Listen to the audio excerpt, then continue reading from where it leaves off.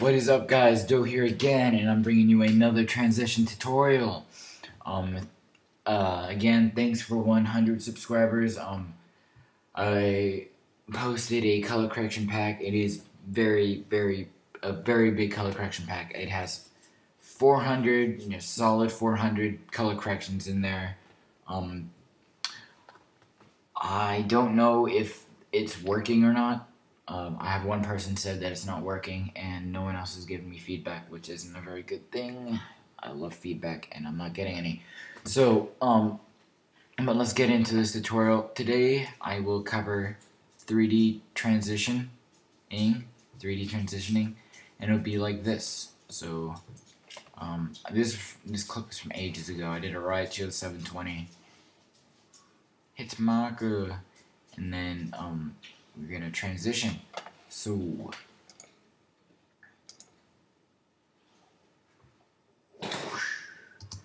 transition. So here's how you do this. I'm going to delete. Actually, if I make it, and then if I make it, and then if I go back, yeah, okay. So first, what you're gonna want to do is you're gonna want to highlight both of them, and then click the 3D layer. It looks like a cube. Click it, and then you open the clip.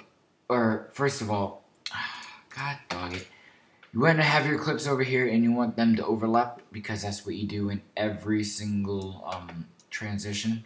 You want them to overlap. So come on, something messed up in here. It's 0. Why is that there? Why are these toggled? Oh my god. Okay, so all this is good. Okay, so you want to go to the very beginning when you want the transition to start, and you are going to go to what we're doing, Y rotation. So you want to click Y.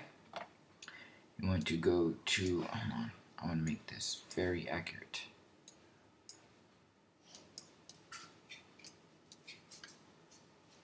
So we're at 30. I want to make it 20-ish. No, I want to make it, yeah, whatever, 20, just because it's an easy number to work with. And then, so you make your first keyframe. You go over about 20 frames-ish, and then you rotate it to 90. Yes, you rotate it to 90. So what happens is, if you click the I button, is it will rotate like this, and then it will, once it's at 90, it'll just go to a black screen. So it's at 90 now, and now you want to click on your second clip. Where it is at 90, you want to make this, click the stopwatch, and you want to have this at 90 as well. So it's like that, and then it's at 90 again, and then we're going to go forward 20 frames again, and then we're going to go to 180. So what this will look like is 3D flip transition. But we have a small problem. Obviously, the picture is flipped. So you want to go to orientation, you want to go to the Y, and you want to go to 180 degrees.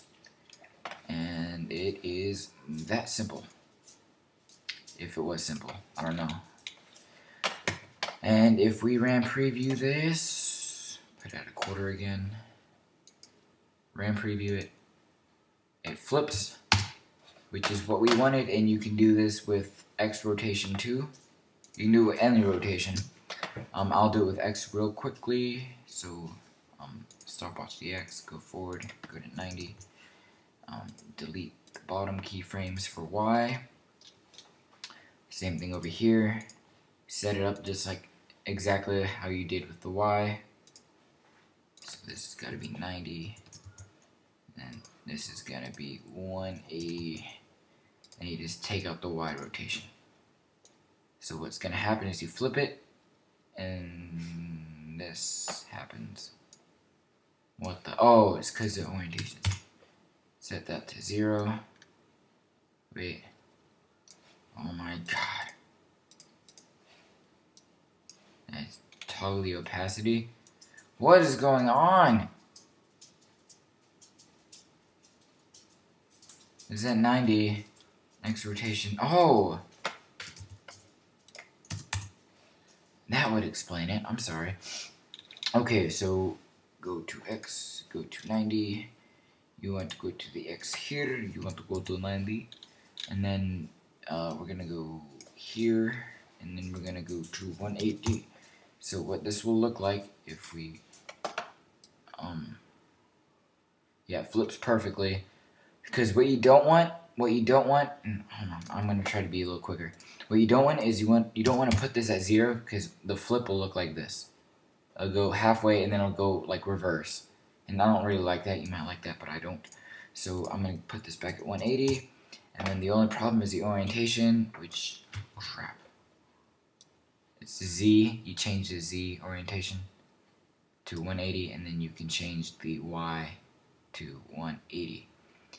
And it'll be fine. And then when you RAM preview it, that's how you flip it across the X-axis. So I hope you enjoyed the tutorial. It's pretty popular, not really used that much anymore, but I hope to see it in your videos more often now that you've watched this video. So leave me some feedback. Go to my channel. Thank you for 100. Go to my channel and leave tutorial suggestions because I need more ideas.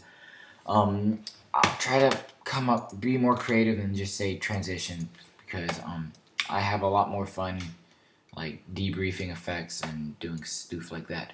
So yeah, I hope you enjoyed the tutorial again. Bye bye.